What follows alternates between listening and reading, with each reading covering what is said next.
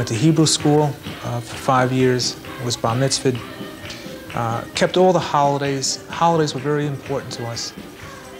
I remember when I told my mother that I was a believer in Jesus, she was kind of shocked.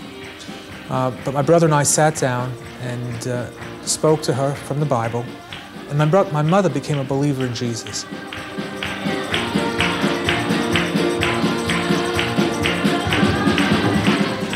Back at that time, in 1972, there were a lot of us young Jews who were coming to faith in Jesus, and we started an organization, or actually a movement, called Jews for Jesus.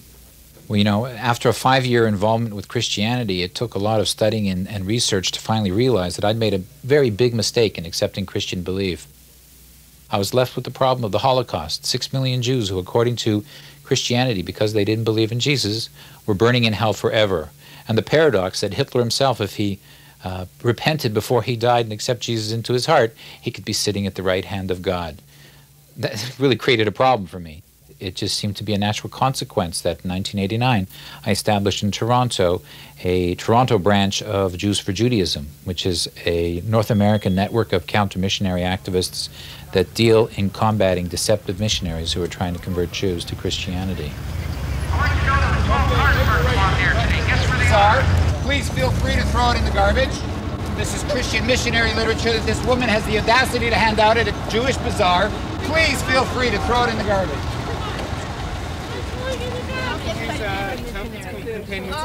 The pamphlets contain information about Jesus, who we believe is the Messiah of Israel. We believe he is the one that the prophets spoke of, that Moses spoke of, and that all Jews need to believe in him. He's the only way to salvation for Jews and for Christianity. These are Jews from people here. A lot of people are very interested. A lot of people want to know more about who Jesus is. They are trying to convert Jews to Christianity. That's right. You know, only God can convert. Yeah, that's right. You know? And, you know, there are Jewish people who believe in Jesus. Christians often ask Jewish people, how would we ever recognize the Messiah? And basically, it's the one event in human history which is impossible to miss.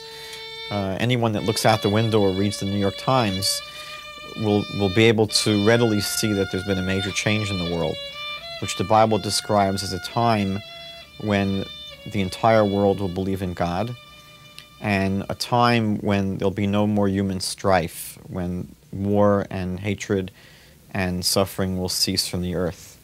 There's a lot of evidence from the Scripture that substantiates that Jesus fulfilled many of the Messianic prophecies, the predictions of the coming of the Messiah. Ani ma'amin. I believe with perfect faith that in the fullness of time, that the Father sent forth His Son to be conceived by the Holy Spirit within the womb of the Virgin, as Isaiah foretold. A virgin will conceive and bear a son. I believe with perfect faith that the triune God, blessed be His name, knows all the actions and thoughts of human beings. I believe with perfect faith. For believers in their own lives, God answers prayer. And He's there to meet us in our hour of need. Becoming a believer in Yeshua, it's like meeting an old friend that you never knew. People are told that Jesus will take care of their personal problems, money problems, health problems. Another important part of the recruitment process is often called love bombing, where people are immediately presented with a completely accepting and loving group that really caters to people who might be lonely or people seeking instant friendships. There are many different ways we go about spreading the message by meeting the friends and relatives of believers, inviting them out here to our services, just befriending people.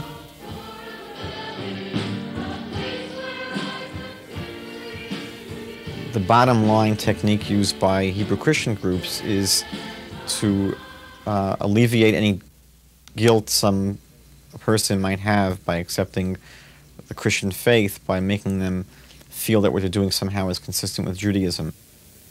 You know, it was interesting when I went to this congregation The first time I was very much impressed by how nothing in this particular group seemed to appear Christian.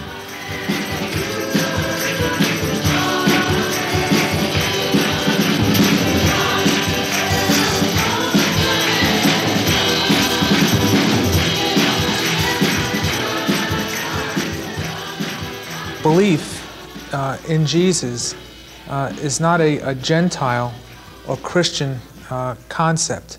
The belief in Jesus is a very Jewish belief. Jesus was a Jew. His mother was Jewish, his father was Jewish. And it was in the New Testament that I realized that the first followers of Jesus were Jews and that I was not doing anything wrong.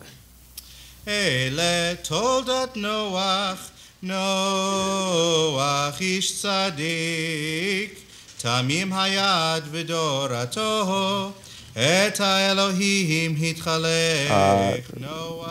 The Jewish Bible delineates God's plan for the Jewish people, and it's God's instructions for how Jewish people are to live. You see from the Bible that God allows Gentiles to eat certain foods that the Jewish people are prohibited.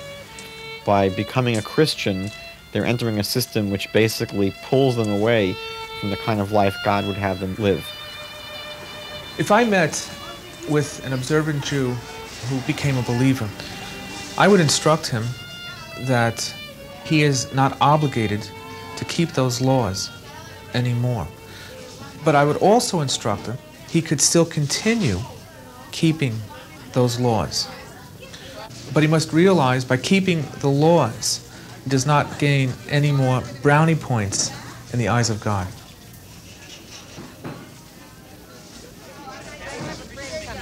At a Jewish bazaar, feel free to throw it in the garbage. She can use yours. Miss, that's Christian missionary literature she's given you. We're Jews for Jesus. Christian We missionary believe that literature. Jesus Feel free is to the throw it in the Messiah garbage. for Jew as well as Gentile. This is Christian missionary literature that this He's woman either is the handing out. Messiah for all or he's the Messiah for none. This woman is handing out Christian missionary literature. They're an anti-missionary group, and quite honestly, they do our cause a great service, because if the gospel was not having an impact upon the lives of Jewish people, there wouldn't be a need for this anti-missionary group. I think that if Jews knew how to respond to the question, why be Jewish, then we probably wouldn't have the problem we have today.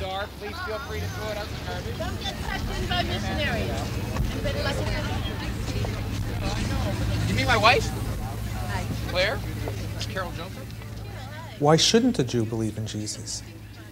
Because believing in Jesus, whether you're Jewish or whether you're a Gentile, is a matter of faith.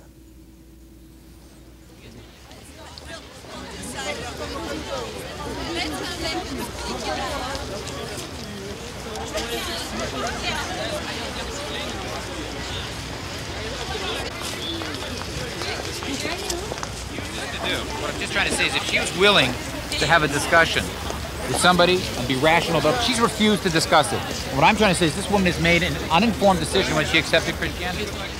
Okay, Carol, how would you like to